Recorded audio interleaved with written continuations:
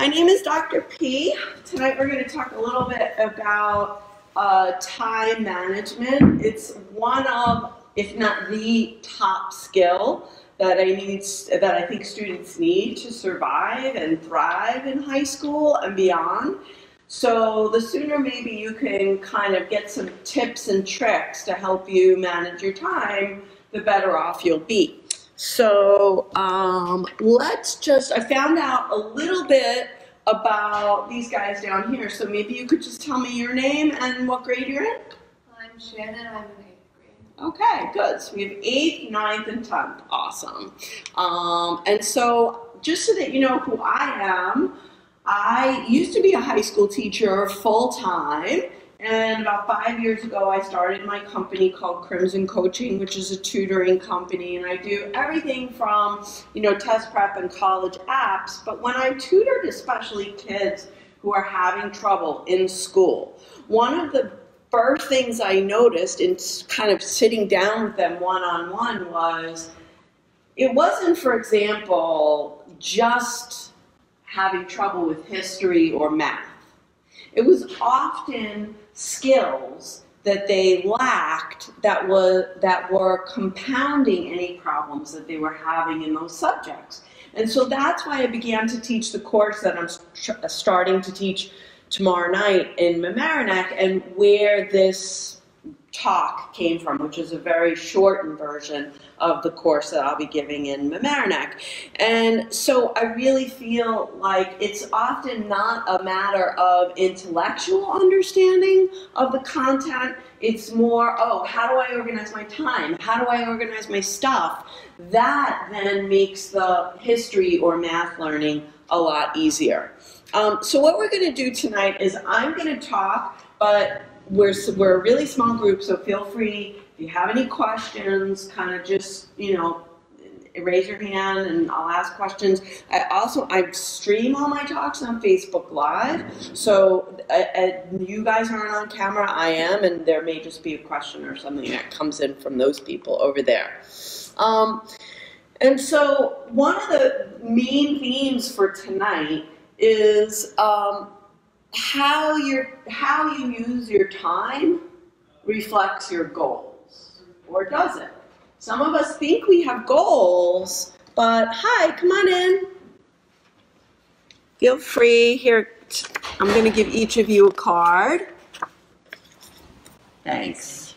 Some of us think we might have a goal, say, to get an A in math, but if we spend 5 hours a day playing Fortnite, how we're spending our time may not really reflect our goals. So what I'm going to do right now is we're going to use the card that I gave you. And parents, you can do this as well, but just think more about, rather than in school time, your own life, okay? And I want you just in like the next 30 seconds to write down a goal you have for tonight's workshop. Okay, just one goal. Do you guys need pens in the front row? And if anybody borrowed a pen, if you could just return it to me, because I give lots of these talks and lots of people don't bring pens. Yeah. Oh, okay. Let me give you another one. Yours is out too? Oh, all these dead pens. Okay, try this one. Really? Maybe it's because it was cold in the car. No? Yeah. Anybody, how are your pens? Good. Okay, once you're done with your goal for tonight's workshop, I'd like you to skip 2 lines and write down a goal that you have for the rest of the school year. So parents, you could think about for like the next 6 months. And try to be as specific as possible in your goals. So don't just write, I want to do better in algebra. You may say, I want to get a 92 in algebra, or whatever your goal is. Okay? So the more specific you are, the better.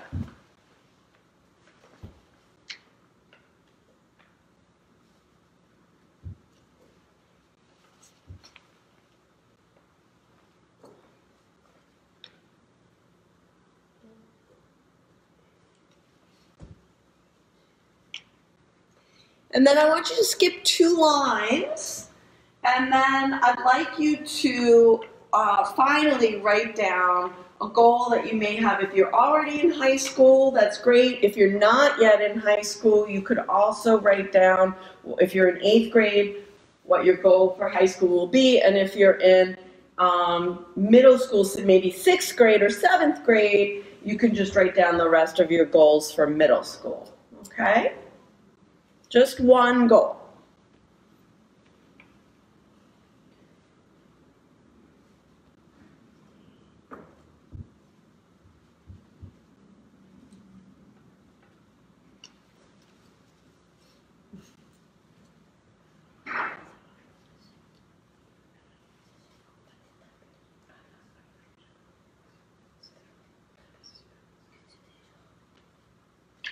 So what do you think I had you skip 2 lines in between each goal?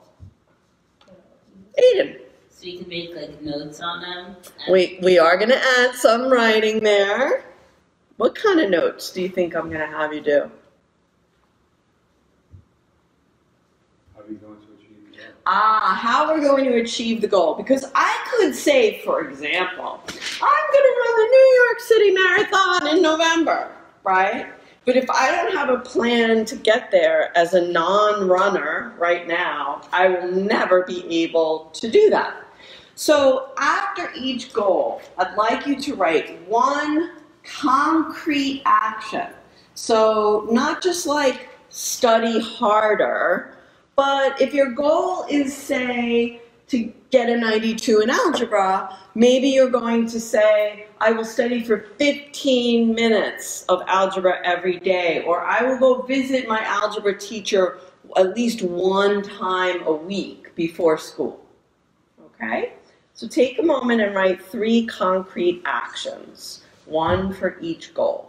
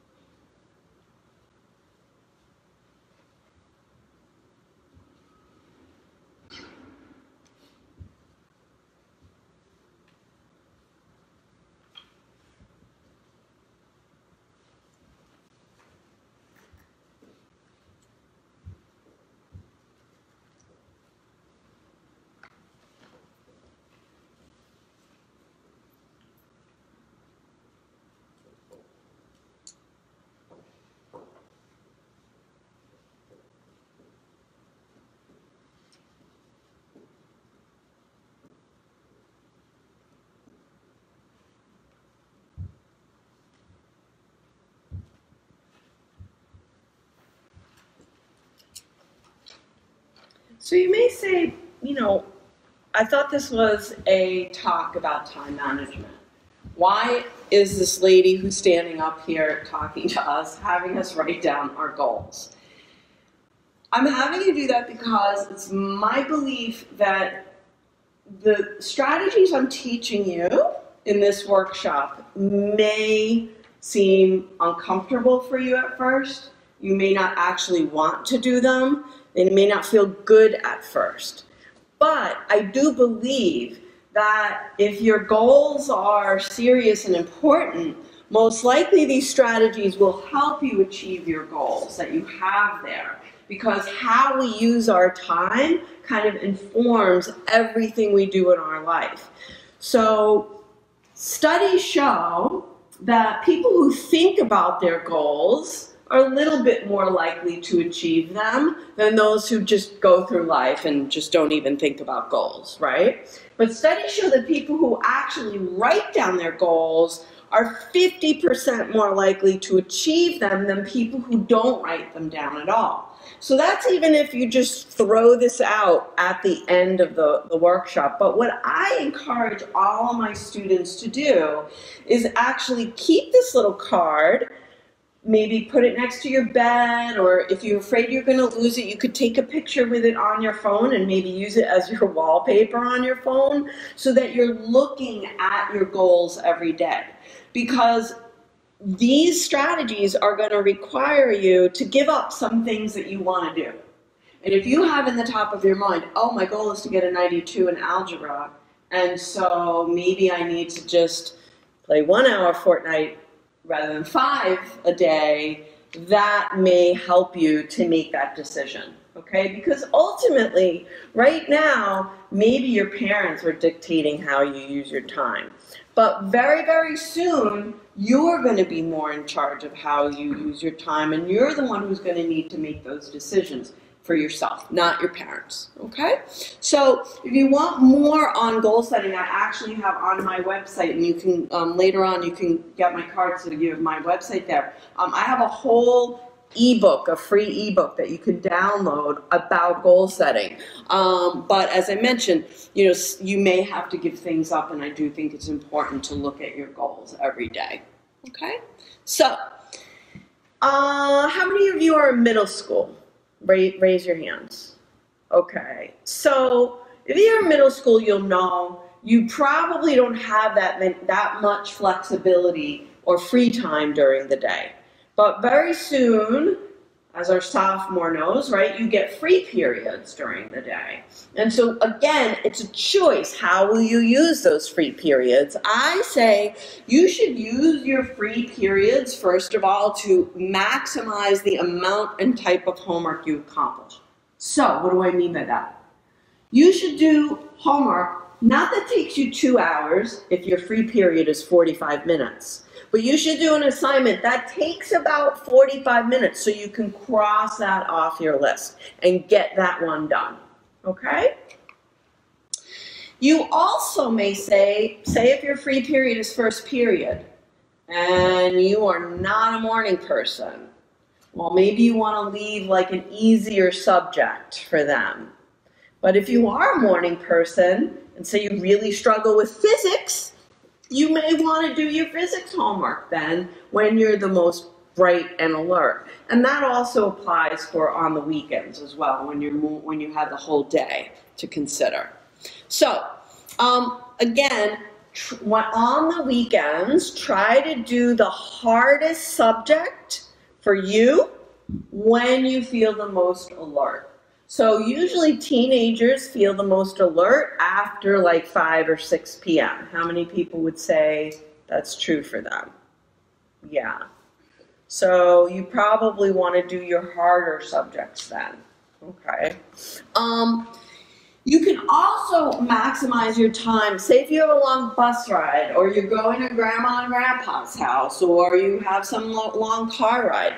Do kind of review tasks. So you could see, and I have no stock in index card companies, but I do love them. So I recommend doing these for, say, foreign language vocabulary, or even if you have vocabulary words for English class, or just any kind of fact-based biology, parts of the cell, and use those downtime to study those kinds of things, and you'll be amazed at how much you can kind of get done during that time. One time at one of these talks, I had a student ask, you know, they give a lot of homework at that particular high school. She was up until all hours of the night. She was also in all like honors, AP kind of classes. She wanted to get A's. And then she was also in theater, which requires a lot of time. It's kind of like sports. Sports and theater require a lot of time. And I said, you know, sometimes you may just need to choose. Either you're okay with getting B's because theater is really important to you, or if you want to just get A's, maybe you may say, I need to drop that extracurricular, because a lot of students, I feel like, are doing without sleep in order to try to get everything done that they want to do. And that really leads to burnout and also depression and anxiety. And I don't really think it's a great recipe for success for your whole life. Okay. Any questions so far? No? Okay. So short-term assignments. By short-term assignments, I mean something that's due the next day. Okay? when you get home, whenever you get home from school, whether it's after practice or whatever, these are the things you need to do first, right away, because they're due the next day, okay? There's a lot of resistance among students who say, my homework's on Google Classroom, my homework's online, I don't need to write it down. I'm not a big fan of that. I do think, even if it is on Google Classroom, you need a nightly list that's very short of what you need to do. So even if, say, your social studies teacher gives you a whole bunch of questions, obviously you're not going to just write all the questions down, but you could just write social studies questions GC, Google Classroom. And that's all you need to write. And then when you're done, you cross that off. Because the problem is, when you don't have a master list, it's easy to forget things. You have your English on one web page, your social studies on another, your French on another, and you get all confused and you forget what you actually have to do. So before you even start your homework, make a master list of everything that you have due. And don't just rely on Google Classroom, okay? Sometimes, and this is especially in high school, you'll get long-term assignments. Assignments that may be due anywhere from 2 days to 2 months from now, or maybe even longer. These are the assignments in my experience as a classroom teacher that are the hardest for most students to manage. Because if the due date, say today's January 28th, and say the teacher says the deadline is in March 28th. When do most students start the project that's due on March 28th? March 15th. If that. If they start on March 15th, they're lucky. Most of them, or many of them, will probably start on March 26th. But the teacher is giving you 2 months because he or she expects you to do 2 months worth of work. You cannot, even if you stayed up all day and all night, you cannot do 2 months worth of work in 2 days. So you need to have some kind of planning for these long-term assignments. My first big, and we're going to get into this more in the class that starts in Mamaroneck tomorrow night, but I really believe you need a big monthly calendar, at least by the time you get into high school. And I recommend getting just those, like, desk blotter ones that are paper where you could tear off the month as they go. And you should, I kind of recommend writing in pencil so that you could, erase, but you really do need to, at the beginning of every month, put down everything that you have, like extracurriculars or family obligations, things that I call the non-negotiables that can't be changed. Why should you do that? You need to figure out, well, how much time do I have that's not spent doing other things? Then you need to break your big projects into smaller tasks. So, for example, if I have a social studies research paper that's due in 2 months, what are the different tasks that are involved in writing a social studies research paper, do you think? Well, research first. Gotta research, yep. Right. Before the writing. Writing is actually step 4. Brainstorm. Even before brainstorming. Organization. That's step 3. I consider research finding my sources, and then I need to read my sources, and I need to take notes on them. So kind of reading and taking notes is step 3. And then organizing or making some kind of outline is step 3. And then writing is step 4. And then what comes last? Revision. Any kind of revisions is step 5, right? So if I can break a big project down into smaller steps, it won't seem like this huge big mountain I need to climb. It might just seem like 5 little mountains I need to climb, okay? And then you really need to estimate how long will each step take to complete, and usually students always underestimate how long, so I recommend that they double their estimation. And then after you do that, you're going to assign blocks of time in minutes on your monthly calendar every day from now until the deadline. And actually, I recommend 2 days before the deadline so that you have like a little buffer, in case you get sick or something like that, so that you could still get it in on time, so that you're working on it a little bit every day, maybe a half hour every day instead of 48 hours all at once, nonstop, no sleeping, no eating. Okay? Questions? Okay. Okay. How many of you do homework with your phone next to you? Only one person? Really? Not a lot of honesty going on. Huh? Not a lot of honesty going on. Yeah, thank you. How many of you listen to music while you do your homework?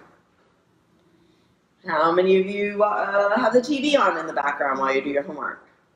Sometimes, yeah. Okay, so all of these things require your brain. You think it's just in the background and you can concentrate. And back in the dark ages of the 1980s, when I went to high school, there was this, they said, oh, if you listen to Mozart while you read or do your homework, you'll become really smart. But even Mozart, classical music, is distracting your brain. And what you're doing is your brain is going, Mozart, homework.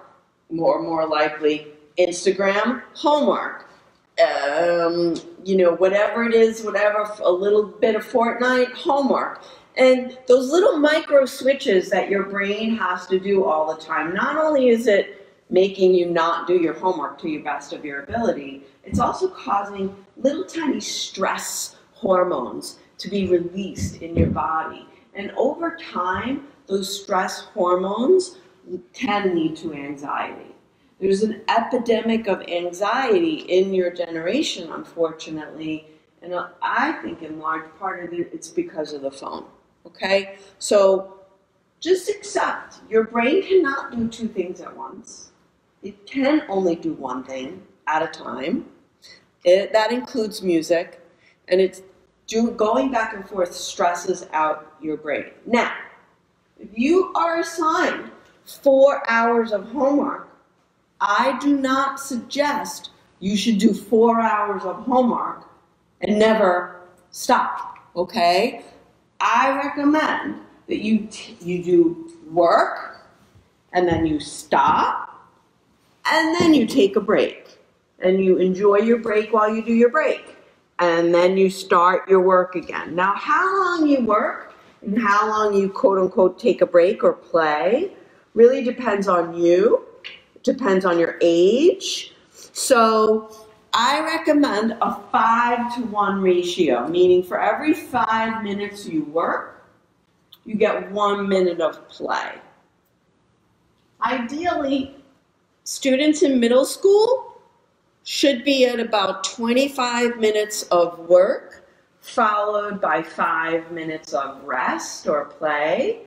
And then hopefully by the time you're in high school, you can build up to about 50 minutes of work, followed by 10 minutes of play. I don't really think you should go beyond 50 minutes. I think even adults need a break. And if you're doing sustained work, like really concentrating those 50 minutes, your brain needs a break after those 50 minutes. Any ideas of what like a really good break idea is?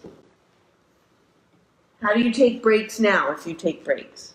Aiden. Well, when I take breaks, first I go get like a snack or something, like goldfish or whatever. And then I just sit down with my dog a bit and relax. Nice. I love the idea of playing with the dog. I also love the idea of snack. So, our brains are attached to our bodies and they need fuel. You might want to think about what you're putting into your body. So while goldfish maybe are really tasty, you might want to throw in some nuts if you're not allergic, or a piece of cheese, or hard-boiled eggs, some protein. Your brain needs some protein. But that's definitely not the worst thing I've ever heard. Yeah, good. Anything else you do for breaks? Go outside. Go outside. I love that. Like maybe if your family has a basketball hoop, you could shoot hoops for a few minutes, just run around. I know it sounds crazy, but I actually really like to dance. So I put on like some crazy dance music if I'm working. And I think the best breaks are actually breaks where you're moving around. And because when you're sitting there, just like this, your body is not really active, and your brain needs oxygen to function at its highest capacity. And the way it gets oxygen is through moving around. So I'm not a huge fan of taking a break on the phone. I know students love to, in the beginning, I would say if you feel like you're going to die if you don't check your Instagram once an hour, then okay, do your 50 minutes of work and check your Instagram for 10 minutes. But I would say the other thing you need to use your phone for is setting an alarm, not just for when the break starts, but for when the break ends, so that you get back to work after the 10 minutes, okay? Okay, so, a lot of these techniques, especially the no multitasking, are going to seem, I think, very hard to a lot of students, and the long-term planning is going to seem very, I think, hard and difficult. But I would say try to have fun, maybe look at especially the break time as like a little reward for yourself, give yourself, try to have fun with it. And just know that, you're probably going to stumble a little bit in the beginning, and that's okay. Don't view that as, oh, now I just have to give up everything, right? Try it again, or try something a little bit different, okay? View it as a journey rather than like a one-time thing. And also you may want to ask for help. Believe it or not, your parents, your teachers have struggled with this too. I'm giving this talk and I still struggle with time management sometimes. So we may have tips for you that can help you kind of tweak what you're doing now. Okay? So before we get to questions, I just would say, I would ask if you thought this was helpful, if you want to review this on Google, that would help other people to find me. Here's all my contact information. And sometimes people kind of leave at the very beginning or when I get to this part. So if you do that, I would just say, here, I have a little handout with all the time management, my top 10 tips on the back. And if you don't mind passing this back to Eden and Shannon, that would be great. Thank you. And you can pass it to your guys. Thank you. And I'm going to also ask parents if you want to sign in. Questions? What's been the best time management tip you've ever come across in all the time you've been doing it? Oh gosh, the best time management tip. I really feel like it's the breaking big projects into small ones, because that's the one, at least as a teacher, that would give students who generally struggle with time management the most cause for alarm. They would like hide their head in the sand and think, if I just don't think about this project, it's going to go away. But of course it doesn't. And then they wait until the day before. They try to get something done, because most kids want to get something done. And then they do a subpar job. But I think if they just know, oh, okay, I can break this into small, manageable parts, that is really, I think, makes it much more doable for them. Not just kids. Procrastination is a thief of time. It is. I mean, so I also teach college, and just today our new semester started, and I was doing this with my college students, and we were brainstorming, how do you think is the best way to succeed in college? And the number one thing that students, because it's the spring semester, they've all already had at least one semester, they said procrastination. It's nobody. Look, I get, for instance, I teach American history at college. I love history more than everybody else in that room. That's why I got a Ph.D. in it. But, you have to figure out ways to motivate yourself to do things that you don't want to necessarily do. And that's why I think those goals are really important. Because, for instance, some of my students' goals today were to pass this class. Whatever the goal is, if you just want to pass, if you want to get an A, you're most likely going to have to do something that you don't want to do. You would rather play Fortnite for 5 hours. I get that. But unfortunately, that's not a way to get an A in most classes. So you need some kind of balance. Good question. Any other questions?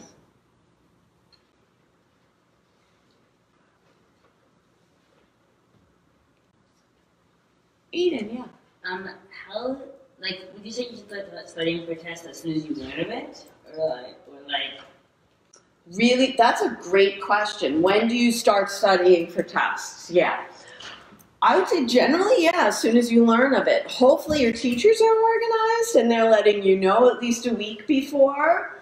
The other reason why I think it's so important to do your long-term assignments, start them right away, is because say you have this project, right, and it's due in 2 months, and you've started well in advance, and then you have a teacher who's not well organized, and they say, we're going to have a unit test tomorrow. You now need to stop your long-term assignment work and put all of your efforts that night into studying for the unit test. If you also left your long-term assignment for the last minute, that's going to be tough to do, right? But when you've been doing a little bit at a time, you can leave something and then devote yourself to just one subject. But yeah, I recommend start right away and do the same thing like I mentioned, projects or that paper.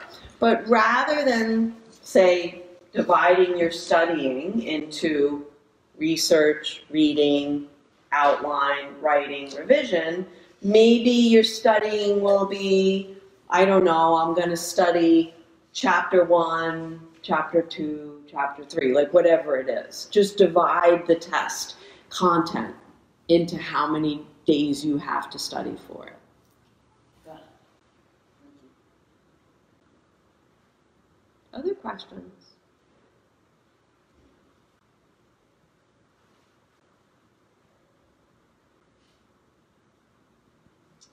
So take a look at your cards. Do you feel like and you don't have to tell me, and by the way, students, you do not need to tell your parents what your goals are. Those goals are for you. So if your parents say, let me see them, you don't have to show them. You could say, Dr. P said so. But do you feel like you accomplished your first goal for the evening? Yeah? Did anybody not accomplish their goal for the evening?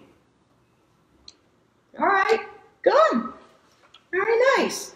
Well, I realized since there weren't that many questions tonight, you may think of a question later on. So I want to encourage you to email me, ask me any question that you feel like is relevant or not. It's fine. And I'm here at Rye at least 2 or 3 times a year. So, look out for it. Some other talks I have are note-taking and study skills, college planning for 9th and 10th graders. So feel free to come back and tell your friends, okay? Thanks so much. Thank you. Thanks. And thank you on Facebook Live for watching.